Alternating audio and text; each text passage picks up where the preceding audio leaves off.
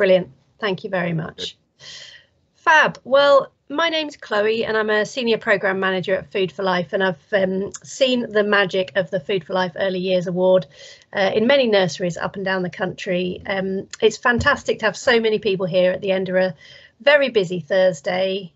So yeah, all sit down, relax, and we'll let Food for Life's brilliant nutrition trainer, Lee Harland, entertain you all with this webinar on nutrition and menu planning in early years settings. We've got a diverse audience here today. Fantastic to have so many people. There'll be some nurseries on here and early years representatives that are only encountering Food for Life for the first time today. Some of you might be here from nurseries or early years settings that are just starting to work through the Food for Life Award. And others that have already achieved the dizzy heights of that Food for Life Award and are here to kind of refresh your knowledge. Brilliant to have you all along and yeah, share and learn together. For those that don't know about Food for Life, I'll just say by way of an intro that Food for Life, at Food for Life, we're really passionate about making good food the easy choice for everybody, whatever postcode or background you're from. So in a nursery context, that means supporting cooks so that they can really enjoy the menus that they're preparing, be really confident that they're sourcing really fantastically good quality food for the children in their care, and that they're reducing the environmental impact of those ingredients as well. For early years practitioners, that's about getting involved in creative, playful food education activities, so cooking, growing, making art with food, you name it. For managers, it's about having that confidence to lead a good food culture, and also it's about the wider community, the parents and other members of the community, and involving those in the good food movement that you're starting from your nursery. At the heart of the award, obviously, are the small people in your setting, and our aspiration is that every child leaves a Food for Life nursery not only having got the nutrition to give them a really good start in life, but so that they leave nursery and move into primary school, really knowing how to eat well, how to be adventurous eaters, and having some knowledge of where food comes from. On that note, I'm going to pass over to Lee Harland, who is Food for Life's trainer. She's going to talk to us for about 40 minutes around nutrition and menu planning. And we're also lucky enough to have some representatives from Maple Tree Nursery in Walsall on the line, who are going to give us a bit of a case study after Lee's presented around the work that they've done to develop their menus. Just before I pass over to Lee, in terms of housekeeping, yeah, if we could all just use the chat function for any questions. If you're uncertain about something Lee said and you'd like her to repeat it, pop it in the chat and I'll feed those through to her, and there will be that Q&A at the end. Over to you, Lee.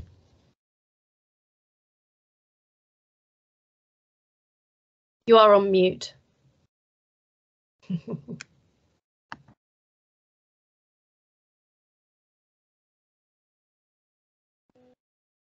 we go. Helpful. Welcome everybody. Great to see so many of you from your settings attending today's webinar. Thanks for the introduction, Chloe. My name's Lee Harland and I'm the Food for Life nutrition trainer and focusing on food quality with the Soil Association. We do ask for some pre and post evaluation data just at the start and end of the session. So if you can and you don't mind, just via the chat function, and we've got Ali behind the scenes who's managing the chat and any questions, just so that we can try and get some information, pre-information from you guys, and hopefully after the session, some post positive comments from you guys going forwards. That would be great. So today we'll be looking at menu planning in your early year settings and how to create a compliant menu that meets the voluntary food and drink standards, and also looking at the Food for Life Early Years Award, particularly the food quality section within the award. And really, it's a nice opportunity here for me to offer some advice and tips, I suppose, on how to plan your settings meals that are compliant against these voluntary standards, and just give you really a bit of background as to kind of why this is necessary within settings, particularly for children under the ages of 5. So what we'll look at, next slide, Ali, please. The objectives. We're going to look at hopefully increase the confidence in planning a menu that meets the nutrient requirements of children aged 1 to 4. We're going to look at the standards in some depth, and also the food quality section of the Food for Life award. Understand the links between healthy, sustainable menus and the whole setting approach. And like Chloe said, we're really pleased to have Maple Tree Nursery here to give a bit of information and showcase some of the great work that they've been doing in their setting as well. So there is, just to pre-warn you, there is a lot of information to take in here, and we don't have we've got pretty much 45 minutes to try and rattle through quite a lot of information. But please, if you've got any information or that you want to share, or any questions that you want to ask afterwards, I'm always at the end of a phone or an email that I can specifically, support you guys with around this topic, if that's okay with everybody. So just to get started, questions about you. In the chat, if you don't mind, could you note down, there's 3 things that we want to kind of get some information from you guys. 1, how do you currently plan your menus? So is it that you work alone?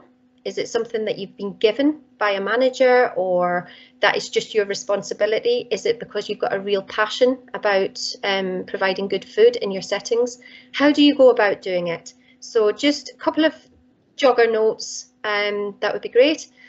And then, where do you get your recipe ideas from? Do you get them from a Google search? Do you pinch them from the setting down the road? Do you follow the Food for Life kind of award and take some of the recipe suggestions from then? Where do you get them from? That's kind of what we want to know from you.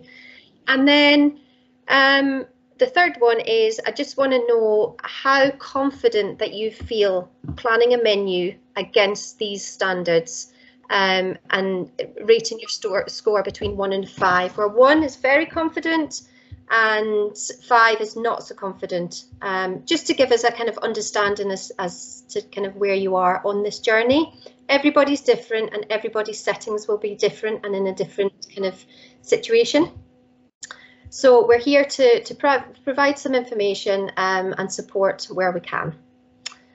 Okay, next slide, please. Current diets of 1 to 5-year-olds. So this is just really just wanted to, sorry, I'm getting lots of comments here and it's beeping.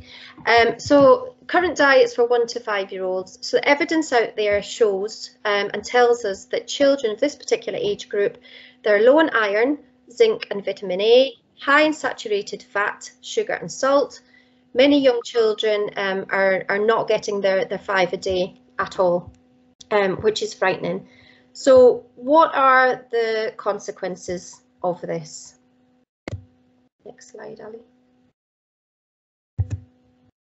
So in England, statistics show that children under 5 are over 13% of them are overweight and over 10% of them are obese, with rickets now on the increase, with over 250 cases per year. So we know that the energy intake of children is way too high, which is obviously having an impact on the obesity statistics. Children are not reaching their full potential. There's an increase in tooth decay. Iron deficiency is rife, with children being diagnosed with anemia and fatigue, and obviously the vitamin D deficiency, which is leading to the increase in rickets. It's a pretty scary story, really, and picture out there for these poor children. So this slide here is just want you to have a look. I just want you to, it's really just food for thought. Just what do you see? Is this the norm? Are we shocked? Are these things that you're seeing within your settings when children are coming into your settings? Packed lunches that might be provided outside of the settings? How kind of the norm is this, and are you shocked? You don't have to answer the question. It's just really to kind of you know, to paint the picture of kind of where we are in society with regards to child health. So next slide, Ali. Providing a healthy balanced diet in childcare settings will support the growth and development through weight and height, strong immune function, good cognition, prevention of short-term and long-term ill health, and increased relationships and good mental health. Diet and nutrition at a young age is crucial to future health in adults particularly. So next slide, Ali. Food and nutrition. There's loads and loads and loads of words out there with regards to nutrition, and it's quite a complex subject, and some of the words around nutrition and nutrients and standards and frameworks, they get thrown around all over the place, and particularly for you guys who are having to deliver on, for example, menu planning and nutrition, it becomes quite complicated. So what I want to do really is just kind of break it down a little bit. So we'll look at all you need to know about the food and drink that you provide to ensure it meets the dietary recommendations and nutritional needs for children in your care. So we'll look at what are nutrients, we'll look at a nutrient framework, and then we'll look at food standards. And hopefully by the end of this session, we'll be able to kind of understand which each one is and where its kind of role lies within the setting. So a nutrient, again, you've probably heard of macros and micronutrients, that word being thrown around the place. So your macronutrients are your fats, carbohydrates and proteins, and your micros, which mean tiny, are your vitamins and minerals, so the likes of vitamin A, C, D, for example, and there's loads of other ones. And your minerals are iron, again, examples are iron and calcium. And iron, calcium and zinc is another one that we'll talk about, are the minerals that are crucial for child health, which I'll go into a little bit more detail about. Then we come on to a nutrient framework, and a nutrient framework sets out the proportion of nutrients that a population group, so in this case it's children under the age of 5, should receive.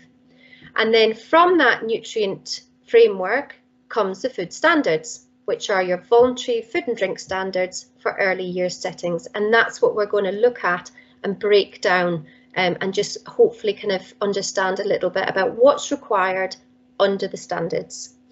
So the food standards basically have done the work. They've taken the nutrient framework and all of the information from the nutrients and put them into standards to then be implemented across the setting. So the food standards, they actually outline the type of food that children should be offered at each meal. And under the standards, across a full day offering, we're looking at breakfast, lunch, tea and snack provision, all to be compliant across the full day. So to provide practical guidance for you to use, the nutrient requirements for young children have been translated into these voluntary food and drink standards to try and make it a little bit easier for everybody to understand, because it's a minefield. Even somebody with a background in nutrition education, it's still a minefield. So please don't be put off by any of this. Next slide, Ali. The early years voluntary food and drink standards. So they were they're based on recommendations made by an advisory panel back in 2010. They have been updated in 2017, which now includes sugar and energy guidance, and it ensures that the meal and snack provision provide the correct intakes of your macros, which are your protein, fats and carbohydrates, and your micros being vitamin A, C, iron, zinc and calcium. Okay. Oops. So next slide, Ali. We're on to the guidance itself. So this slide here is a picture of, if nobody's seen the guidance, this is what it looks like. It's called Eat Better, Start Better. It's a fantastic resource that all settings should have a copy of. It gives a real clear guidance and examples of menus against the standards, but don't be put off, but it is 86 pages long, which is why we thought the need for a webinar or a training session just to kind of go through the standards and the guidance, because it is an awful lot and you guys are very busy people, which we fully understand. So it's there, it can be downloaded, and there will be a copy sent around after the webinar. And just to remind you that there will be supporting material sent to all of you after the webinar around menus and guidance and everything. So please, if you think I'm going a little bit too fast, everything will be sent to you afterwards, just to kind of recap on. Next slide, Ali. Yep. Young children have relatively high energy requirements for their size, but they only have tiny stomachs. So it's really important that they eat little and often, at least every 3 hours. And you might think, oh my crikey, I mean, we've just done one meal, now we're on to the next. And I know myself, I've got 2 small children, and it really does feel that you can't breathe before it's the next meal, thinking about what to provide. So it's and the reason being is because they've got really high energy needs and nutrients that they need throughout the day. And it's also really important that good communication with carers and parents is essential when you're kind of in your setting, just to have that conversation with them around, oh, they've had this such and such for breakfast, they've had this for lunch, they've had this for tea, just to keep the communication going. It's vitally important. Next slide, Ali. Balancing requirements throughout the day. So younger children need healthy snacks between meals that are appropriate portion sizes for their age to meet the nutritional requirements. And this diagram outlines how much food should be provided across a full day in childcare if all meals are provided to meet the nutritional requirements for this age group. And I know that not all settings, provide a full offering. I totally understand that. Lee? Yeah? I'm really sorry to interrupt. There's a few people who are saying their slides aren't moving forward, and I just wanted to check in how many people that's happening to, because there's about 4 people that have said that that's happening in the chat. There is likely to be a bit of a lag for everyone. Some people are saying it's catching up now. I think it's great. Okay. I think it will depend on your connection a little bit. Right. So I think there is a bit of a lag. So apologies for that, everybody. Yeah, somebody's saying it was about 3 minutes after we'd changed it changed for them. So I guess we'll just need to bear that in mind. It sounds like it's not happening for everybody, and I'm sorry if that's happening for you. We will certainly be sharing the slides afterwards. I think the slide you should be seeing now is a plate that's like a pie chart separated into different percentages. So if you can't see that, if you could just say in the chat. Yeah. But I think it's likely the slides will catch up. There's just a bit of a delay for some people, I think, and I'm very sorry for that. I don't think there's anything we can do centrally to stop that from happening. Yeah. You will get the slides afterwards, like Chloe said, and I'm always here at the end of the phone, or on an email, that I can talk and through anything with anybody if needs be. So I was just talking about, so balancing requirements throughout the day. So this diagram here shows the percentages of energy required for children under the age of 4 within a setting who offers a full food setting. So that is breakfast, lunch and tea, plus snacks as well. So it quite clearly states here that 20% of energy required is provided by breakfast. I'm going to jump to the next one, which is the biggie, and that's 30% of energy required provided by lunch. And then the next one is 20% by tea. Now, tea and lunch can be reversible to fit, obviously, the type of setting that you have. And then the 10%, you've got 30% energy required for snacks throughout the day. And I'm aware that all settings are different, and not all settings do provide the full offering. Next slide, Ali.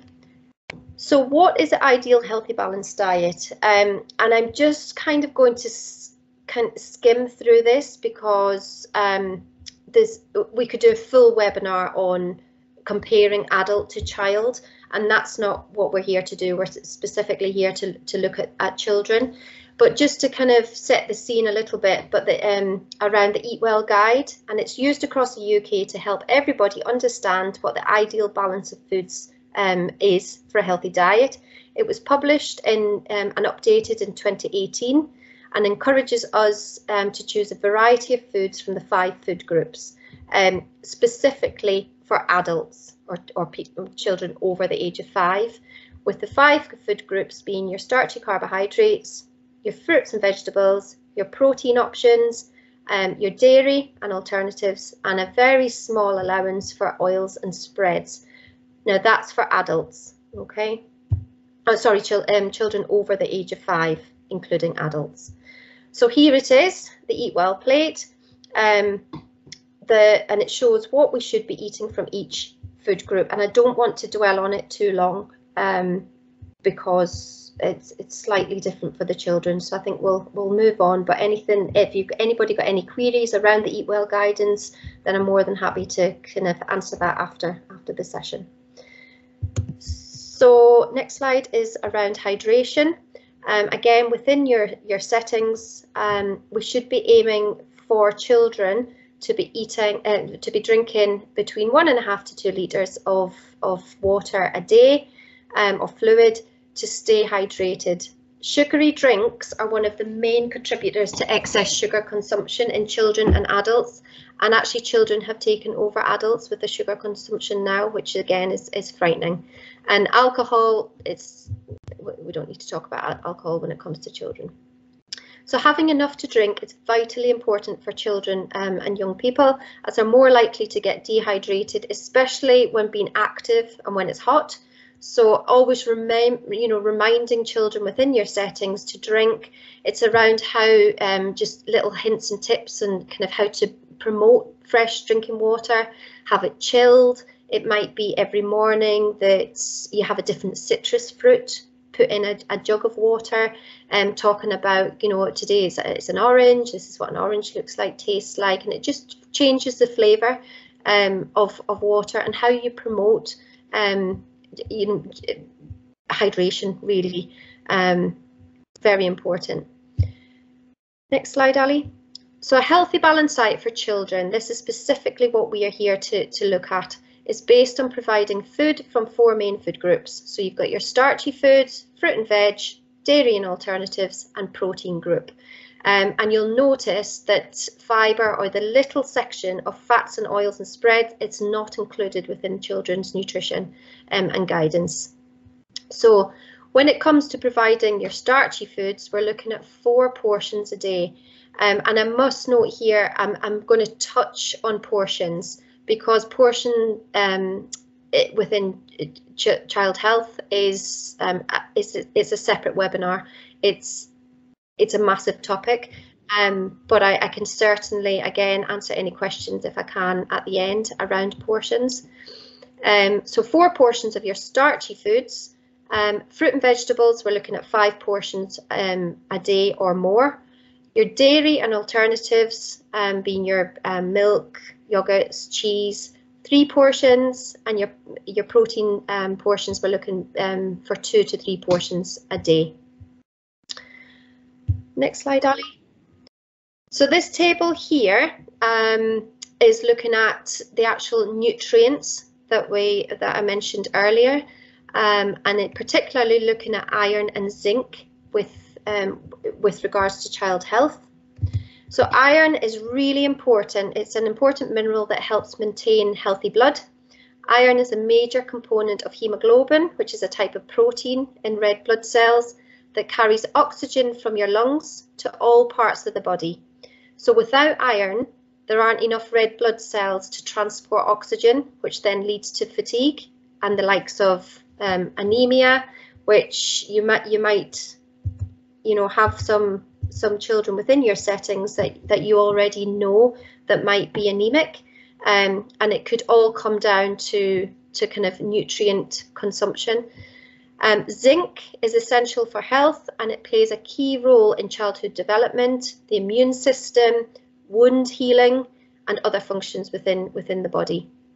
But the body doesn't store excess zinc, so it must be obtained from the diet. And this table here quite clearly just gives some examples of different food groups and what foods are really good sources of iron and zinc, which I'll let you read in your own time. Next slide, Ali. So how does the guidance differ for children under the ages of 5 and those above that age group? The energy requirements shown on the Eat Well guide apply to adults, we've said that. The menus and recipes referred to in this session and all of the attached resources that you'll get are based on energy requirements for young children. And it's really important that we kind of reiterate that throughout the whole day, in compliance with the voluntary food and drink standards, that an offering of 3 meals a day and 2 to 3 snacks, along with plenty of active play. So that's bringing in the kind of activity element as well.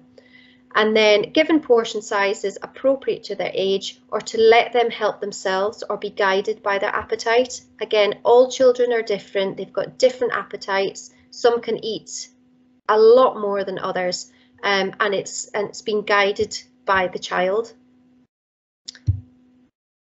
Next slide, Ali. So this is where we're looking at healthy, balanced, nutritious and sustainable meal provision. So you guys are the experts with regards to the early years foundation stage framework. You know it sets out the standards that all early year providers must meet. They ensure that children learn and develop well and are kept healthy and safe. So in introducing sustainable food to early year settings is an opportunity to connect children, staff and families to more environmentally friendly habits and to nurture a sustainable food culture. Sustainable food is about food culture and how decisions made about growing, for example, buying, storing, cooking and wasting food today will impact future generations. So it's a really, really crucial topic at the moment. And you've probably heard loads of positive terms around sustainability. So words like seasonality, organic, sustainable foods, local foods. These are all kind of buzzwords at the moment that everybody's jumping on and kind of working towards. Next slide, Ali.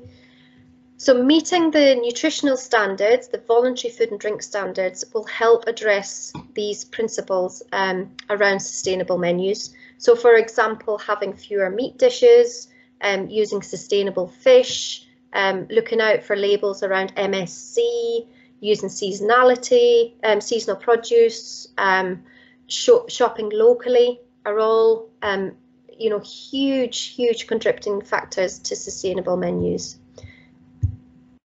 Next slide, Ali. So the Food for Life Award, looking specifically at the food quality section of the award, providing sustainable menus supports this criteria massively. So when you're developing your menus, making sure that, for example, all the eggs that you provide on your menu are free range, that there's no GM or genetically modified ingredients are used on your menu, that there's no nasties like E-numbers or additives or flavour enhancers, for example, are used. Making sure that your animal welfare standards are met, so that you're using high quality meat. It might be the minimum standard is red tractor, for example, so looking out for a red tractor product, or it might be organic product. Making sure that no endangered fish is on your menu, and that 75% of your menu is made freshly prepared, homemade. So these are all the things within the food quality section of Food for Life Award to be thinking about. So that takes us on to the next slide, which is actually getting into the menu planning side of things. So I hope I've kind of given a bit of background. I know it's a whistle-stop tour, but a background as to where we are, where we need to be, the standards themselves. This particular document is called First Steps Nutrition. It's absolutely fantastic. There's lots of information to take in, but you can download these for free, and they do booklets around snacks, portion sizes, packed lunches, eating well for the first year. They're fantastic and very visual. Next slide, Ali. So I did say I'm just going to very quickly touch on portion sizes, but the appetites of children aged between 1 and 4 will be very variable. I've mentioned that. And even one child can eat different amounts of food on different days. Therefore, there isn't one perfect portion that will be appropriate for all. And it's really important that you allow the child to kind of to eat to appetite, rather than kind of being forced as such to say you must finish everything. But yeah, like I said, portion size is a minefield. It's quite complex. But what I've just put here is an example of the nutrient. Next slide, Ali. It's portion sizes. The nutrient content of food and drink provided for children depends on the actual portion size. So when we mentioned nutrients previously, the First Steps Nutrition, they've worked with the nutritionist to work out exactly what a portion size would be. So they've done the hard work for everybody, which is amazing. And they've put it into a picture form for us to follow. So for example, these have just been taken from Food for Life menus. So quite clearly states and shows pictorially that here we've got 120 grams of cauli and broccoli gratin, salad and water. Nice and visual. Next slide, Ali. And thinking about how you would manage the portion sizes. So some serve a portion, some settings might serve smaller portions than what's actually recommended, and then provide seconds if a child's still hungry. Every setting is different. Others might encourage children to self-serve at meal times, so developing their fine motor skills, but also kind of self-teaching themselves about portion sizes and portion control, which is really good, and it's all educational. Okay, next slide. So menu planning standards. The menu planning standards here. So what I've done is I've basically broken it down into the 4 sections. So you've got your breakfast, lunch and tea, and your snack offering. And for under each of these headings, I've just done kind of like a basic checklist on what you would need to check against. Your menus would check against these points to double check that what you're providing within your setting is compliant. So breakfast, oh, sorry, next slide, Ali. So let's just kick off with your breakfast checklist. So under the standards, there's 4 things as a setting that you would need to check that you're doing. So 1 portion of starchy food to be served each day, which is quite straightforward. But then it goes on to say that 3 varieties, so a minimum of 3 varieties across the week. So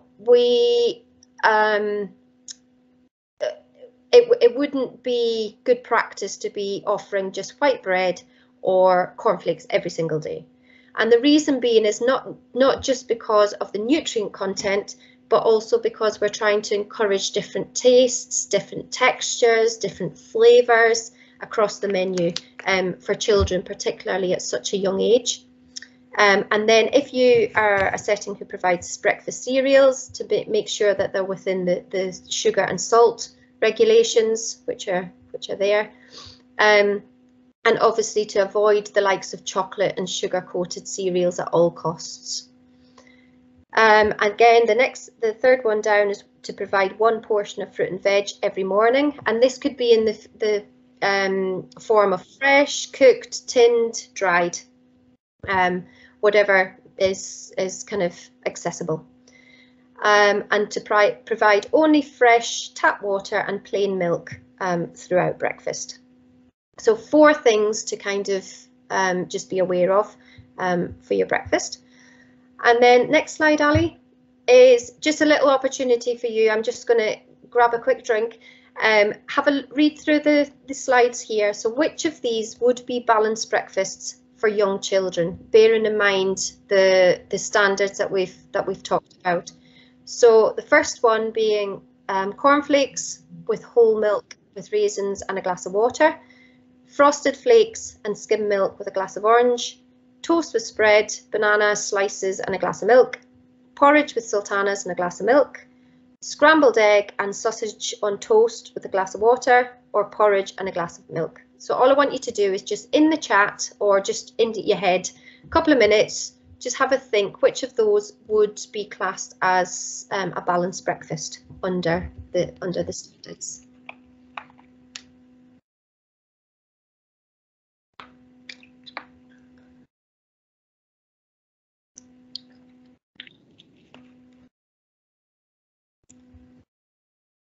Yeah, excellent. Lots of answers coming through here. Fabulous. 1, 3 and 4. Excellent. Well done, guys. Would be examples of balanced breakfasts. Well done. Okay, next slide. Conscious of time, so I'm just moving on to lunch, tea checklists. And again, there's quite a lot to kind of, when you are planning your menus here, to think about when it comes to lunch and tea, because these are the biggest providers with regards to kind of nutrients and energy content. But each lunch and dinner should contain a main course and a dessert, 1 starchy food every day, and again with a variety. So not great practice to be offering white pasta every single day. So again, textures, tastes, so whether it's a couscous one day, whether it's a pasta the other day, whether it's a potato product the next day, just to give variety, different tastes and different textures. So 1 portion of fruit or veg per meal every day, and again a variety. And I've just put in there in brackets, if a child is staying for full meal provision, including snacks, throughout the whole of the day, they should be offered 5 or more portions of fruit and veg every day. 1 portion of meat, fish or alternative, being kind of beans, pulses per meal. Your meat products, I've just popped in there, so kind of your processed meat products like sausages or burgers if they're bought in. Fish products, again, if they're bought in, so the likes of fish fingers, fish burgers, fish fillets, things like that. No more than once per week. 1 lunch a week contains a meat alternative or pulses, and I'll talk about that in the next slide. And 1 portion of oily fish, for example, salmon, mackerel or sardines, at least once every 3 weeks. And just note that, I'm sure everybody's aware, but just in case you're not, that tinned tuna does not count towards being an oily fish. And the reason being is because in the canning process, the omega-3 and omega-6 oils are destroyed in the process. So unfortunately, you can't get away with putting tuna down as an oily fish. Next slide, Ali. So again, quite often I'll get questions around give me examples of what is a non-dairy protein for vegetarians, which comes under the standards. So I've just popped down some there, and again I've got recipes for all of these. So if anybody is really struggling to kind of incorporate more non-dairy protein into their diet and into their menus, please do shout, send us an email at the end. So the likes of corn curries, you know, the young mild spices, baked bean, add in baked beans to curries, jacket potatoes. I've put down there, I've got recipes for chickpea patties, enchiladas, moussakas using lentils and mini frittatas, things like that. So there's a huge amount of recipes out there that can be tweaked and used within your settings. And again, more than happy to share where we can. Next slide, Ali. So tea time meals, and this is, again, we get loads of questions around this. So the tea time meal can be really tricky for settings, as many children may be leaving at different times and may or may not be having a main meal at home with the family. So you might have some children go, but some children stay, and it's about having that communication with the child's parent or carer. So as a general rule of thumb, a child in full day care until roughly between 5:30 and 6, say, and not having a meal at home, should have a full day's food intake, including the snacks, so mid-afternoon snack and tea time meal with a dessert. A child that's been picked up at roughly about 4 o'clock, say, and going home to have a meal with the family, should be given and offered the mid-afternoon snack before being picked up. And then a child being picked up at, say, 4:30 or between 4:30 and 5 and having a small meal or sucker snack at home, your setting may provide a tea time light meal for these children using the menu ideas discussed shortly. We'll come on to snacks in a moment. But every setting, like I said, is different, and it's kind of being able to implement these standards within your settings and your children.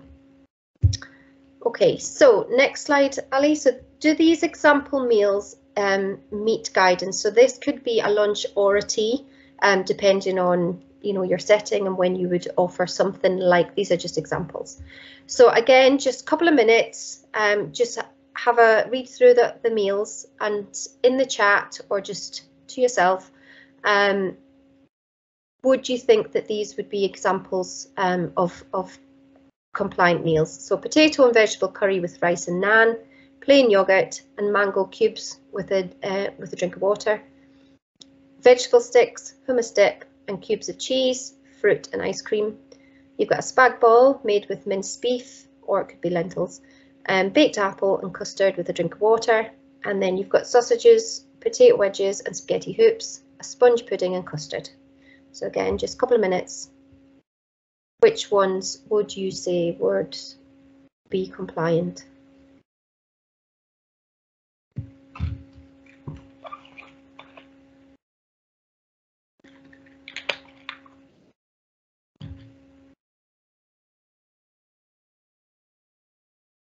Okie dokie. Great.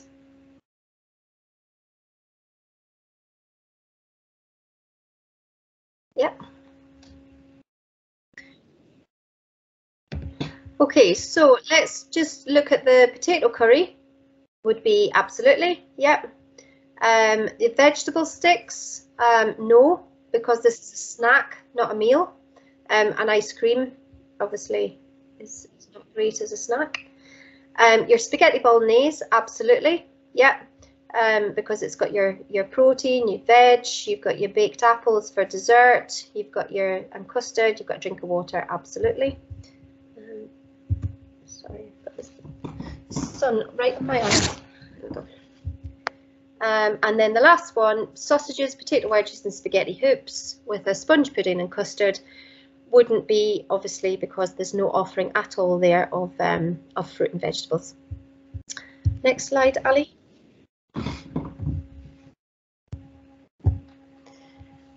Okay, so desserts, puddings and cakes, again, get asked quite a lot about desserts. So desserts, puddings and cakes made with cereals. So for example, rice and oats.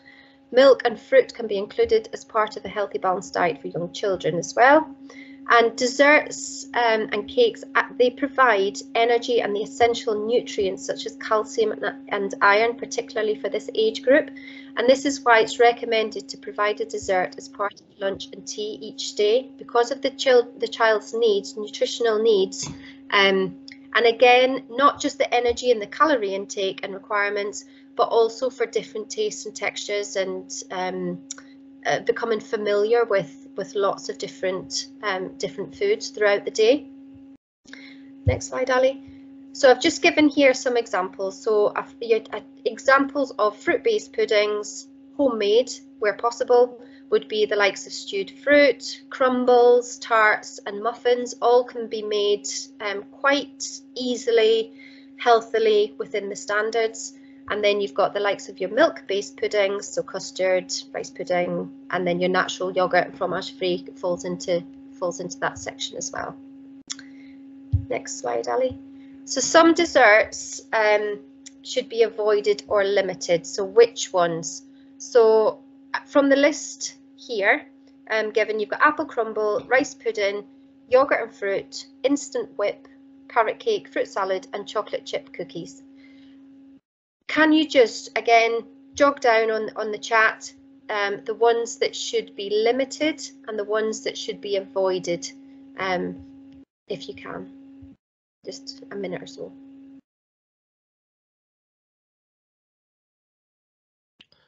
Whilst we're waiting, Ellie, we've got a couple of good questions coming into the chat. Yeah. So we had Kenyon ask if they have dessert at lunch, should they have it again at tea? And then Cara asked, would number one, which was the sweet potato curry, I think, not be too starchy if it contains potatoes, rice and naan? Perfect, thank you. Good questions, really good questions. So it is recommended that a dessert is offered at lunch and dessert, at lunch and tea, sorry. It doesn't, when people talk about desserts, I think most people might think of them, you know, as sponge or cake or biscuits, things like that. But a dessert, like what we're just kind of talking about now, could be the likes of a fruit-based dessert. So it could just be fruit and yogurt, could just be fruit, things like that. So it is recommended to have a dessert with your lunch and the tea serving. Yeah.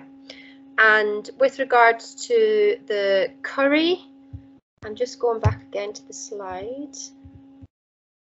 Potato and vegetable curry with rice and naan, plain yogurt and mango cubes. Yes, so it is quite starchy, but it would depend on, I suppose, the portion control. So it would, I'd like to think this particular, I think this is just an example, but I'd like to think that the rice portion would be halved if there was an offering of naan as well, and there's also potato in there as well. So yes, you're absolutely correct and good point. But it all comes down to portion control, and this is where we probably need another webinar around specifically portions and, you know, what constitutes a meal with regards to portions, like something, a dish like this. Fabulous, thank you. Okay, next slide, Ali. Oh, sorry, no. So which ones should be avoided or limited? So what I've got down here is, I think most of you have got it spot on. So to limit the likes of chocolate chip cookies, obviously, and then to avoid the instant whips. And the reason being is because they tend to be, and I'm not saying all of them, but I'm saying tend to be very little, if any, fruit in instant whips. A lot of it's made up of additives, trans fats, flavourings, things like that, which obviously within Food for Life, it's not really what we want. So next slide, Ali. This is where we're looking at the checklist for drinks. So quite straightforward. You guys know already that it's a welfare requirement of the early years foundation stage that fresh drinking water is available and accessible for children throughout the day. The only drinks that should be provided with snacks and between meals are water and milk. And the reason being is because these don't damage children's teeth. And the only drinks that should be provided with meals, again, are water and milk. All other drinks, the likes of squashes and fizzy drinks, and anything with caffeine should be avoided, full stop, really. And it's about how you promote within your setting, you know, and make water and you know, hydration quite an integrated part of the day, and accessible for the child.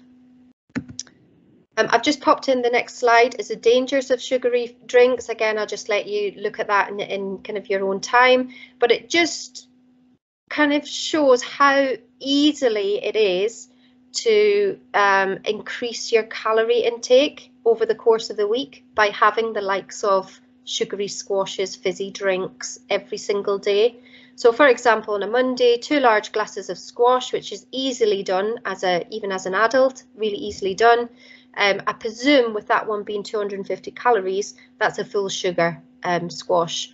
And I know these days you can get no added sugar or sugar-free. And again, the likes of the fizzy drink at 215 calories, you're looking at a full fat, full sugar fizzy drink there. But over the course of the week, there's an excess of 1700 calories added to that child's day, for example. So it just shows you how dangerous, without really realising, that sugar is in the body. The next slide is just for your information, really, a maximum sugar for young children. So for children of roughly 2 years of age, no more than 3 cubes, just so that you can visually imagine what that's like. 3-year-olds, no more than 4 cubes, and 4 to 6-year-olds, no more than 5 cubes. And again, when we come on to portions in the next session, if that's something that's kind of needed, then we would look at different products and how much kind of sugar is in certain products. Next slide, Ali. So this is the last section. Is looking at snacks, all within kind of the full day food offer. So again, this resource from First Step Nutrition is absolutely fantastic. I can't recommend it enough. So to provide at least 3 varieties of starchy foods each week. So the likes of oat cakes, crackers, breadsticks, a variety of fruit and veg across the week, but a reminder that no dried or fruit juice for snacks, because of the sugar that can lie on their teeth and rot and decay their teeth. Water and milk are the only drinks that should be provided between meals. We've already mentioned that. No sweet foods like cakes and biscuits, and providing your protein kind of options 1 to 2 times per week is a recommended amount. So I'm just going to break the snacks down a little bit more, just to kind of hopefully make it clear, because it's quite in depth. So this slide here just shows the importance of snacks, and that they do make up 30% of the energy requirements throughout the day, and try and think of them as mini meals, and try where possible to kind of get that feeling or thinking of snack to being a quick go-to. You know, like a quick biscuit, we'll just have a snack, or a snack is something, you know, like a commercial bag of crisp type puff snack, particularly with children of that age. They kind of trying to move away from that snacks should be thought of as a mini meal.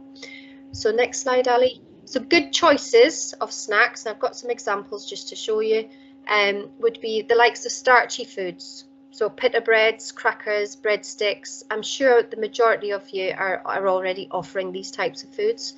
Your fruits and veg, such as slices of fruit, vegetable sticks, and it all comes down to how snacks are presented to children, particularly whether they'll eat them or not. So I know from my children, if I give them an apple, they're not interested. If I give them a chopped up apple with something else on the plate, they're more than likely to eat it. And it's the size of their hand and the portion. Again, come back to portions, kind of what's suitable for the hand size. So milk and dairy foods such as milk to drink, hard cheese, cheese spreads, all good examples of snack choices. But remember to avoid for snacks, not during the meal, but for snacks, dried fruit and things like malt loaf, for example. They've got a really high sugar content because of the dried fruit, which then sticks to the children's teeth throughout the day and contributes to kind of dental health. Sweet foods, as we've said, such as cakes, biscuits and sweets, and to avoid crisps for a snack choice. But variety is key to keep the taste buds alive. We all get bored of eating the same thing. Even as adults, if you have the same thing in your packed lunch every single day, you just get bored and you get sick of things. It's exactly the same with children. So, you know, trying to get the excitement within your setting about, oh, wonder what's for snack today, wonder what's, you know, just to kind of keep that interest kind of alive. Next slide, Ali. So next couple of slides are just some examples, and all I've done is I've taken them from the First Steps nutrition document. I've cut them out and I've popped them into a slide just to give you an example of what could be provided. So sardines on toast with celery, and it quite clearly shows that you're getting the children will be getting their fruit and veg, starchy food and protein from the sardine. Next example, Ali, is there Scotch pancakes with sliced banana and strawberry, for example. Doesn't have to be that fruit, it can be whatever you fancied. It could be a crumpet instead of a pancake, it could be pita bread, things like that. And then the next example there is a mini avocado and tomato salsa sandwich, which sounds very appealing. And again, compliant in terms of the recommendations for a snack. Next slide, Ali. So I've popped here, again, I've taken this from the First Steps nutrition document, and I've just said here that to kind of get the communication with the parents, for example, to send these ideas back to the parents on a weekly basis. It might be that you upload a snack of the week every week, or a snack of the day, just so that parents are taking away some tips as well. And this is where fussy eating comes in as well. So it might be that the child has never tried a sardine before and they just go, oh, I'm not eating that. So it's an opportunity for the parent or the carer at home to then try these things that might be provided on your menu. It takes a child between 12 and 14 tastes of a product or a food type to actually become familiar with it. So they might refuse it the first time, they might refuse it the next 6 or 8 times, but gradually, as they see a particular product or food type on the menu being presented, they'll gradually try it. And it's about repetition as well. So really trying to get the parents involved as well. And shouting and showcasing about the good work that you guys are doing and the menus that you're serving, because it takes a huge amount of time and effort to develop a really good menu.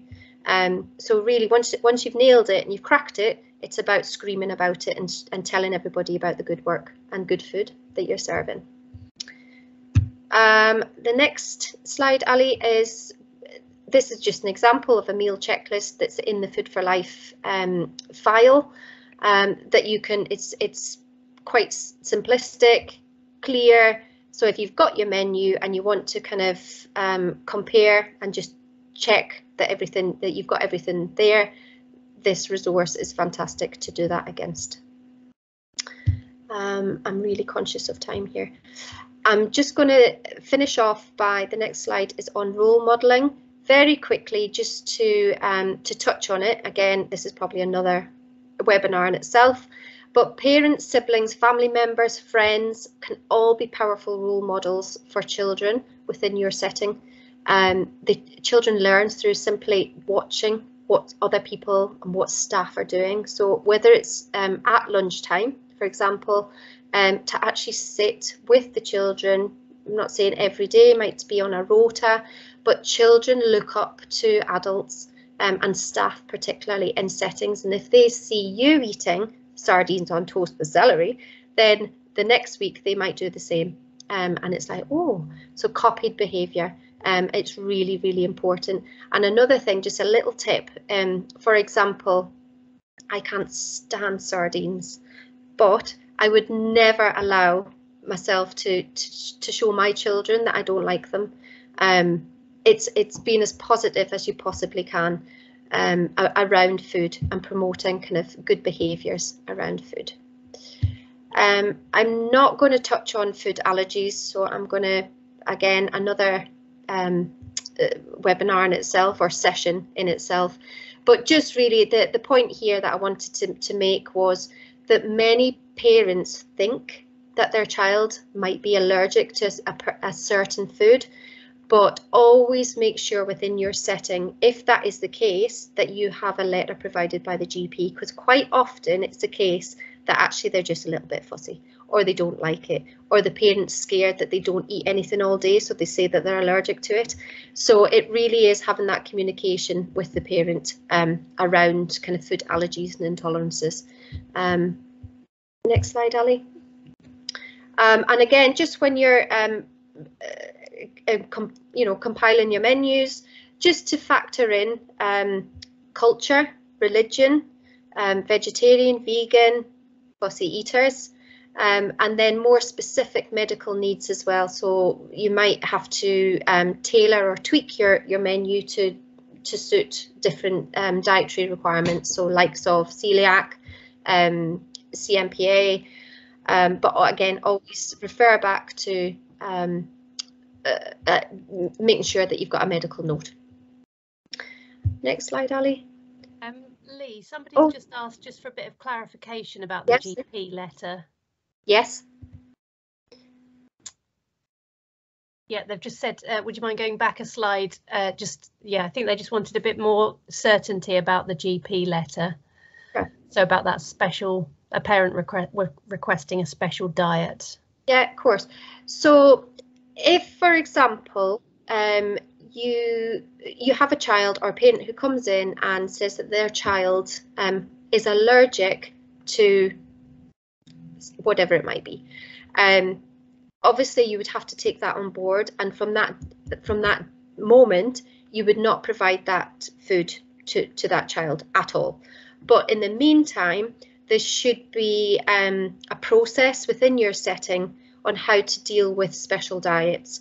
So, and encourage, you can't force anybody to have a letter from their GP, but there should be processes from the top, from management, and within your setting around how you deal with special diets, and that's something that could be done on a one-to-one with the setting and the parent, but ideally if you can get a backup from your GP around, because if it is really a genuine allergy, there'll be documentation from the doctor or the hospital around a certain allergy. If it's an intolerance, that's slightly different, where you might not have gone to the GP, so you can't get a letter, but your child maybe comes out with a rash or hives or something, and the parent is telling you that, then again you would have to get them to fill in the various forms within your setting, and from that day forward you wouldn't offer that food again to that child. So and again, every setting's different. It's how you kind of, your processes are in place, but it's encouraged, and we would recommend where possible to get some sort of formal or letter from the GP if you can, but it's not always, you can't always do that. But as a setting, there needs to be processes in place when developing your menu, against as well the 14 allergens that are now out there that we all kind of are aware of. And again, I haven't put the allergens into this specific webinar just because it is another topic, it's another kind of session. And again, I'm more than happy to contact me directly after the webinar via email, phone call, and I can talk through kind of processes and any documentation within your setting that might be helpful. If that's okay, does that answer that one? Yeah. Okay, so without further ado, I'm going to stop there and hope that that has given you, I know it's a whistle stop tour and I'm totally conscious that it's 5:10. I'm going to pass across to Maple Tree Nursery and Preschool from Walsall, and we have Leanne Prothero and Jessica Gunn hopefully on the call, who are going to talk through their case study and just kind of give us some hints and tips and examples of good practice about what they've done within their setting to get to this point of compliant menus and promoting and providing really, really good food within their setting. So yes, over to you guys. Hiya, I'm Leanne. I'm the Deputy Nursery Manager here at Maple Tree. Just to give you a bit of a brief outside, we are a 82 place nursery a day. We have about 114 on site. So obviously we've got a large catering cache of children on here, and we've got one chef who, bless her, cooks for about 69 children a day. So kind of it all came about in roughly about 2018 for us, where we signed up for through Walsall Early Years for Food for Life. And our manager attended the training. Obviously, this is where Jess obviously went on her training to do all of that. So really, we looked at the 4 areas: obviously the food quality, the food leadership and culture, the food education, the community partnerships, and kind of went from there really. So firstly, we looked at sort of like the food quality and what we do. So we looked at our sort of processed foods. Obviously, we used to serve fish fingers, but kind of we adapted that now and we serve fresh fresh fillet fish from there. And obviously we reviewed our breakfast as well. So we steer away from sort of the ultra processed food, and we serve sort of like Weetabix, cornflakes, and offer them fruit to go with that as well. Again, because we are such a big Asian community within our setting, so obviously we look towards our cultural and dietary needs in the nursery. So we started off by sending questionnaires out to all our parents to get some feedback on what they would like sort of within the nursery. So to cater for all of those, we sort of a few ideas. We kind of went down like a mushroom curry. We had the dal menu. We had the roast dinners. So obviously it's still so we can, implement and promote that you can still eat healthily from different cultures that we have on site as well. The way we cater for our allergies, because we have a lot of allergies within our setting. So to make it a little bit easier for our chef being sort of a sole one on her own, we use different coloured plates. So for example, if anyone has a dairy-free diet, we cater for that by using a yellow plate. And then sort of like we have a gluten-free, again, that's a red plate, and so on. If there's no fish, we have a blue plate. So that kind of helps us know where we are from there. We do provide separate menus as well. So for example, we've got a couple of children that are celiac, so we've not only looked at kind of the menu for the children with no dietary requirements, we've adapted a menu specifically for children with certain dietary requirements to ensure that we're meeting all children's needs with the most healthy menu that we possibly can. We are a vegetarian nursery, so for us, we look at a lot of providing proteins that obviously are non-dairy. So for example, we will do a 5-bean salad with our jacket potatoes. We do kidney beans in our chili con carne, chickpeas in our bolognese. So we just look at adapting kind of the menu in that way to ensure that we're providing enough protein and a balanced and round diet in that way. We've also got as well, literally right at the back of us, it's just down our driveway, we have an allotment, which we've got a great relationship with the community in there, and they do allow us to take our children to help grow our own sort of herbs, our own vegetables, and we've also brought that back into our garden. So the children have actually been growing quite a lot of stuff, and then we use that then to cook their own meals. So that's kind of getting them involved in their education side of Food for Life as well. The thing with that as well is we look at, obviously from a cost point of view, being efficient with that is, you know, we look at adapting toilet roll holders and things like that, where we can make them into plant pots with cardboard, and we'll send home like just a pea for them to grow at home. So you've got that partnership with parents as well as the growing at home. And yeah, from that we'll do kind of, we'll send home a menu idea. So pea soup, for example, whilst they grow their own pea at home. So they've got an idea that just because they've grown something, it doesn't get chucked away. That can actually go into eating for themselves, and they can grow it from fresh. Yeah. We also held a plant and share week. So we invited our parents to come in and actually do some planting and growing their own. Sort of, we had peas and was it sunflowers at the time. So obviously then we did a bit of a competition to make the children a bit more engaged in, you know, keeping that going. And then obviously we give them a little prize at the end. And that was our parent partnership there as well. We also, to kind of get all this, we actually took our children to Selfield's farm, which is obviously the working farm. So obviously they really engaged in the tractor ride, going in the meadow, obviously seeing how things were working and where their food was kind of produced and all that, which was quite engagement with the parents as well. Yeah, so like I said, we've got snack times, again, which you've already spoken about. We have our protein, we have our hummus, our Greek yogurt. But like Jess has already said, we make sure that we've always got a protein, a carb, a vegetable and a fruit. And again, we always make sure that we look at our portion sizes on site to make sure that children are getting the correct vitamins and the correct minerals from that meal that they're having throughout the day. And then Jess went on some training following that. I did a nutrition and oral health. So obviously with the new development matters and things like that have come out, every setting in the early years have got to be providing information about oral health. We've been on a lot of courses with Food for Life that have been really, really interesting and really insightful, and they've sent us some really good resources which we've been able to adapt and use in the setting.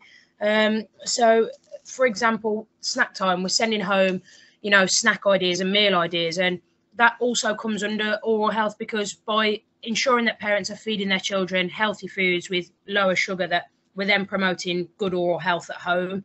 So protecting children's teeth. So, you know, we're sending home, ensuring that children are drinking milk, drinking water, healthy snacks that aren't crisps, that aren't biscuits, other alternatives that they can have at home that are not only good for their diet and their health, but also good for their oral health.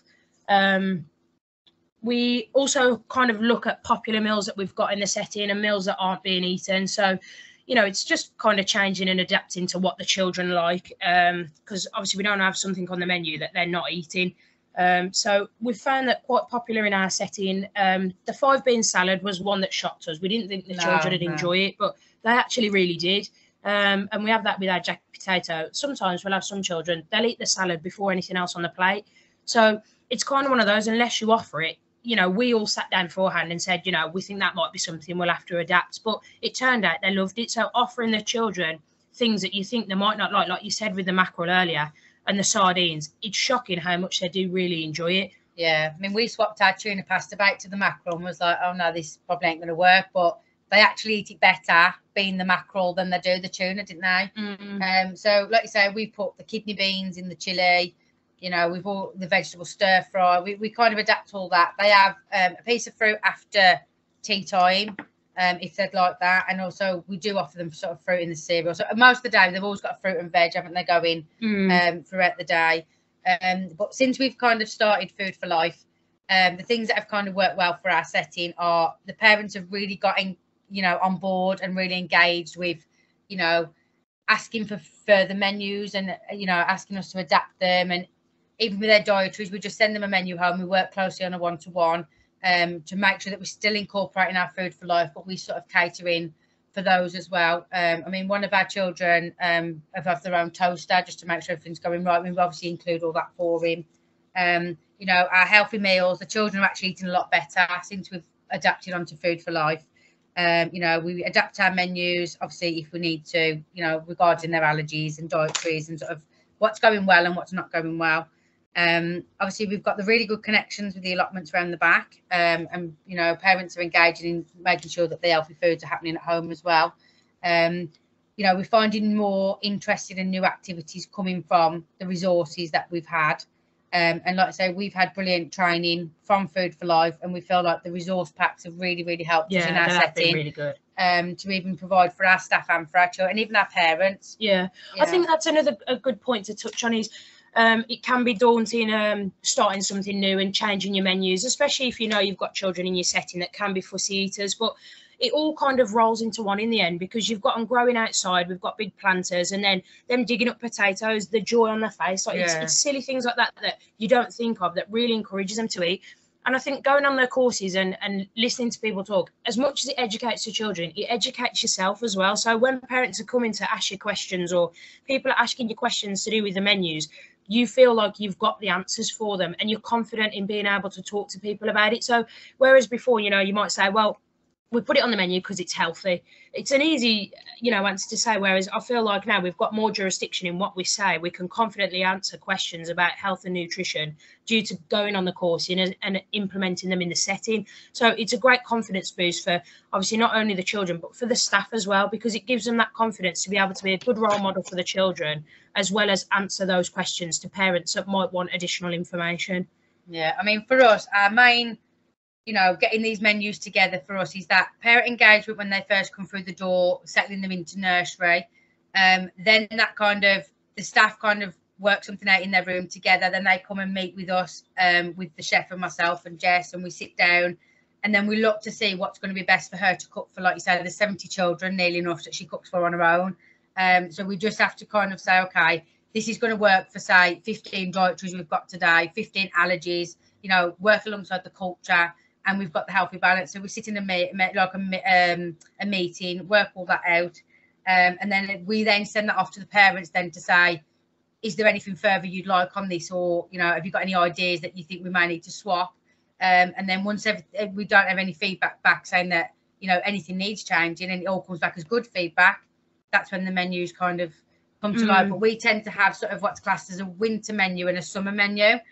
So we are in the process now of communicating with our parents, getting our new summer menu ready to sort of hit sort of end of April, beginning of May time now. So that's our next step really. But as I say, it can be daunting, but once you've got it all rolling and once you've got the activities going and the menus are in place, it runs so smoothly. The activity ideas, and, you know, you're getting ready for certain times of years to start planting. The activity ideas are really good. Getting the children out in the garden, outside, exercising, planting, things like that. They're lovely activities, and you know, it's such a good educational tool to have. They're eating better now. They're taking part in their planting and growing because they can see what they're producing and what's good for them. So it's worked really well for us. So, but yeah, that's kind of our Food for Life in a nutshell over the few years. Oh, thank you so much, Leanne and Jessica. This has been really informative. I just love the fact that from day dot when you started this, that you've made the communication key with the parents, got them involved, sending back menus and snack ideas. It's the key to success, really, isn't it? And it's also a work in progress as well. These things don't happen overnight. And it's building up trust as well, and trying. I love that with the bean salad. I'm going to try that with my boys actually. It does work well. I mean, my little one won't eat healthy at all, but she'll eat it here, and I'm like, thanks for that. And it's copied behaviour. It's been a brilliant role model, which we've touched on, and it's trying new things. It's getting stuck in, and I'm delighted to hear that you're loving the resource pack and the support. The resource packs are so good.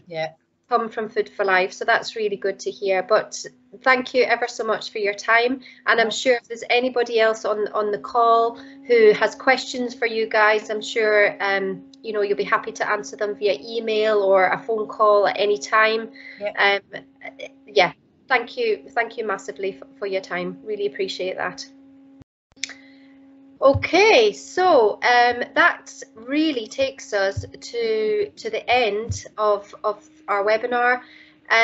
There was an activity around planning a menu, but we haven't got time to do it. So you will get these slides, and really it was just an opportunity to take maybe 10-15 minutes, think about what we've kind of talked about today, to plan a 5-day menu for lunch, tea, breakfast and snacks. But you can do that as you know, as a setting. If you've got some time to kind of to work on that, that would be great. I'm aware that there's very little time, and I've not been, obviously I can't see what's kind of going on in the chat. But the last thing, if everybody would be okay, literally in the chat, on a scale of 1 to 5, so this is the post, on a scale of 1 to 5, how confident now do you feel around kind of having a go at planning a compliant menu? So I'll just pop in a number, don't need to say anything.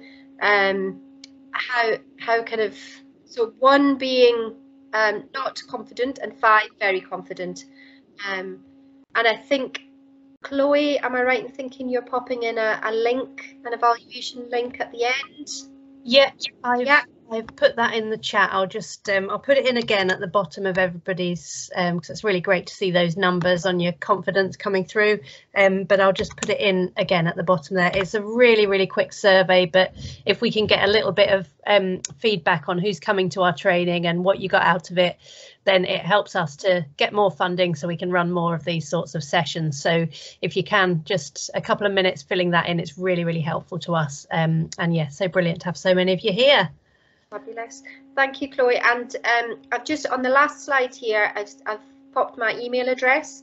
So I'm conscious that it was fast going. If there's anything that's kind of touched a nerve, or you think, oh, I'd really like some extra support on that, please drop me an email, and this is what I'm here for. I'm here to support you guys with kind of menu development, anything nutritional within your settings to get you to where you want to be with regards to kind of Food for Life or beyond.